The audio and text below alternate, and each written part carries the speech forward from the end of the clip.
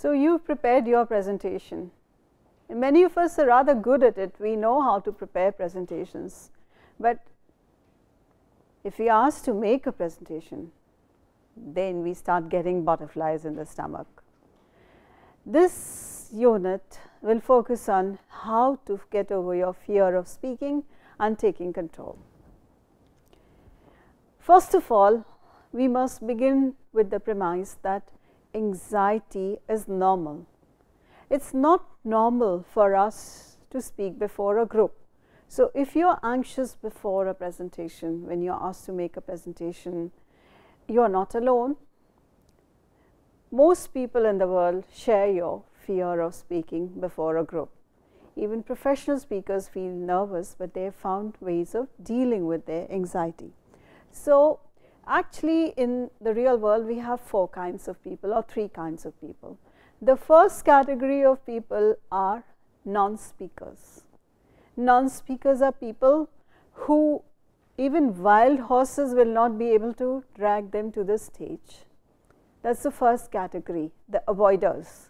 You ask them to make a presentation, they'll get a stomachache, they'll fall ill, they'll do anything to avoid the presentation. The second category of people is would-be speakers or resistors. People who don't like making presentations, but if they are asked to make, as a last resort, they agree to do, but they don't really enjoy it. So they resist making presentations, but do it if they have no way of avoiding it, or they accept that I have to make this presentation.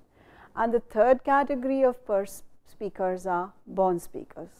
Born speakers are speakers who can hear the applause even before they go up to the stage.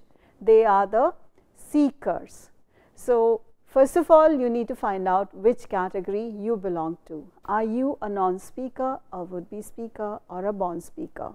And trust me, speakers are not born, they are made. Even you can become a speaker if you work hard. It's not a skill. We tend to think that people are born speakers, but they are not. Now, all of us have the same problem when we are asked to make a presentation. We have to deal with our nerves, and we are going to show you how to deal with your nerves, how to control your body language before you make a presentation. So the first stage is, remember, the first stage is your psychological state. What is your fear? Identify your fear. What precisely is your fear? Most of the problem is not physiological. It manifests itself in physiological symptoms, but the problem is really psychological. You are afraid. Now, I am afraid that I am making this presentation before you, and maybe you will give me a very bad feedback. So I am afraid. I am afraid that my peers are not going to give me, if I am trying to get a deal for my company, I am not going to get that contract. So you have a real fear. What will happen? Now, if you are afraid, what happens to you? What happens to you when you are afraid? That's the first thing. And if it happens to you, how likely is it likely to happen to you, and what would you do if it does happen? Let me share my fear. So I'm afraid that if I go to make a presentation in a group of before an audience of 500 people, sometimes I have to do it. If I'm asked to do a keynote, I don't really enjoy doing it, but if everyone says no, you have to do it, I agree to do it. But you have 200 people in the hall. What do I do? What happens to me? My heart starts beating fast. The moment I'm asked, okay, I'm introduced and I'm told, okay, you start speaking, my heart starts beating fast. What do? I just wait for the thudding to stop, take a deep breath, and then I go up and smile at people. So what would you do if it does happen? Here we see a lady who is formally dressed and has come for a presentation, but is equally nervous. We find her adjusting her clothes and her hair. She's fidgeting with her hands, avoiding eye contact with the audience. swallowing, biting nails. She's shifting weight from one leg to another. She takes deep breath. She's nervous because this is probably her first time that she's making a presentation. Remember, nerves are not a disaster. It's normal to feel nervous. People don't worry so much about nervousness. The audience expects you to be nervous. It's a natural body response that can actually improve your performance. It gives you energy to perform and keeps your mind sharp. Remember, think of sports persons. In sports persons, they feel anxiety. But what do they do with the anxiety? The adrenaline that flows to them, it actually makes them perform better. So nervousness can actually be a good thing for you. Acknowledging your nervousness is not always a sin, and actually that vulnerability, that acknowledgement of your nervousness can actually be very engaging. So we have this experience of a TED speaker who wrote a book about introverts and spoke at a 2012 conference. She was terrified about giving her talk, but she began by saying that she was nervous and she looked so fragile and nervous that everybody wanted to hug her. And this happens to a lot of young people when someone is making a presentation. If you confess to the audience, look, this is my first presentation and I'm very nervous. This is the first time I'm making a presentation before a big group. Think of Malala making a speech before the UN Assembly, and she says she's the first Pashtun girl to be making it. So when people think a 16-year-old coming and making it, you want to hug her and you want to protect her. So it's not always a sin to say, acknowledge that you're nervous. Remember, even professionals, people who do it day in and day out, they have pangs of nervousness. Let's now hear a professional. We hear Mr. Angad Singh Atwal, who is a professional model, tell you what happens to him what happened to him and how does he deal with his nervousness. That's the difference between ordinary folks like us and professionals. They know how to deal with their nervousness.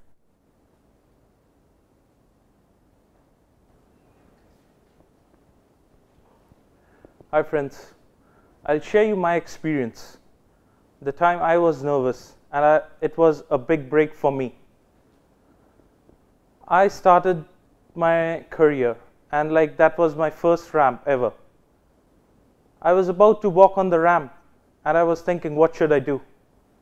I thought, why shouldn't I sing my favorite song rather than feeling nervous? So as the moment I started on my ramp, I started singing and it really helped me out. Now let's hear Ashmik Prateek, an amateur actor, share with you how he deals with his fears on stage. Hello people, as we know, we are all talking about dealing with our anxieties, right? So everyone gets anxious, and even I used to when I used to go on the stage or for auditions. And my biggest fear or anxiety was to remember those lines, those heavy duty lines that we had to deliver on screen or on stage. So how I dealt with that was get into the character. When I got into the character, when I delved into it further, it didn't matter much whether I missed out on one or two heavy words. The point was to get the character across to the people. So that way, with practice, that realizations dawned onto me that once you get into that, you don't have that feeling of anxiousness within you, and you can easily transpire what is going on to you to your audience. Now acting was something that I used to do, and now I'm into the management field. So now I have to give presentations, right? So, and presentations across a varied domain of knowledge. So whether it's marketing or finance or in human resources. What I do, I get into the character. If I'm giving a marketing presentation, I become a marketing person. If I'm giving something for the finance, I become a finance-oriented person. And if I'm giving something for human resources, I become an HR manager. So that way, I get into the character and give the presentation. So that's it. Let me tell you about the 30-second rule. They say that people form their first impression about you in the very first 30 seconds. even before you go up to the stage to speak, people have already made up their minds whether they want to listen to you or don't want to listen to you. And this impression is based largely, mainly on the basis of your visual impression, which includes two things. The first is dress and appearance.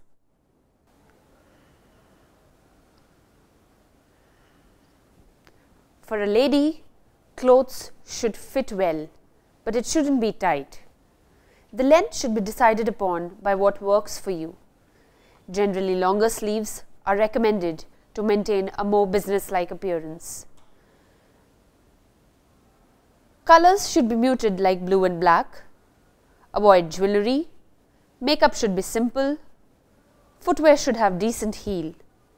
Hair, like other aspects, should add to a positive overall impression of our appearance. Last but not the least, you must wear only those clothes that you are comfortable in. If you like putting up Indian wear, then you must wear a sari or a salwar kameez. Or break the rules. Depending on your profession, it's important that you dress according to your profession. So if you are a graphic designer, you can bend the rules, or you are an artist, you can dress different.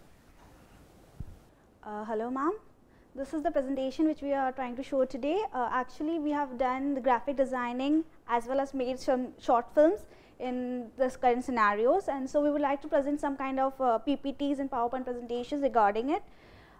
In addition to the regular co-curricular activities and academics that we have done in our course, we have indulged in a bit of graphics, and we have also gone and tried to make some short films and ad films in order to assist and make the current scenario with the current places known, and also the newspaper content, whatever occurrings are happening. We try to make them scenarizing, and we try to make them more clear to our readers and in the magazine whatever we publish in a college. So these are some of the points which we like to cover. For men, clothes that are checkered, brightly colored, or that clashes with your image will reflect on with the presentation that you are doing. Depending upon the level of formality, you may wish to button the jacket, unbutton it, or take the coat off altogether. Shirt should fit well, and color should not be too bright. Ties can be used to complement the color of your eyes and face. Hair frames the face, and therefore it should be properly combed. Posture and movement. Stand straight with shoulders back and hands free for using them to gesture. Don't sway or rock while speaking. Don't lean to one side. Don't turn your back towards audience. Walk around to show how comfortable you are.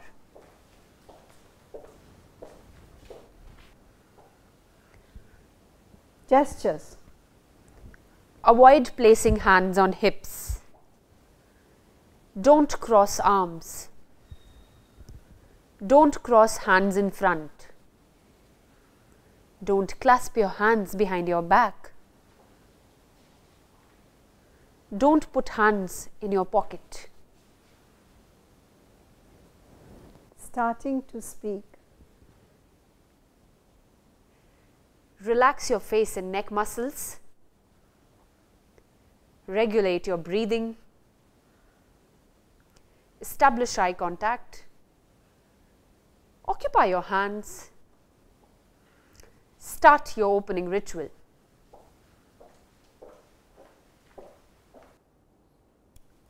Probably you won't be able to do this in front of others. Now let's see how the model does it. Mr. Angad Singh Atwal.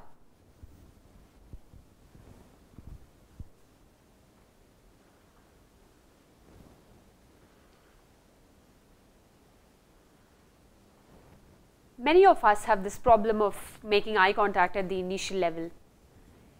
If you are one amongst those, you can probably start your presentation by looking at a fixed point. Slow down your fear, get onto your nerves, and slowly bring your eyes down and make an eye contact with the audience. Gradually, evenly spread your eye contact to each and every person sitting in the room. Smile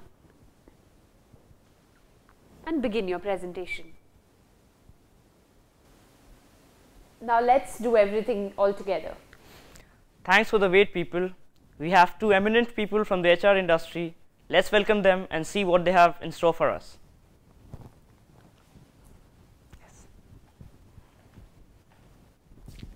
Hi everyone, this is Angad Singh Atwal. Hi everyone, this is Nilinda Kaur. Develop stage presence. You don't have to be someone else, just be yourself.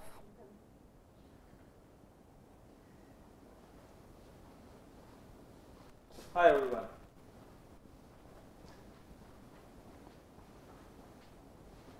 Hey everyone. Hello, everybody.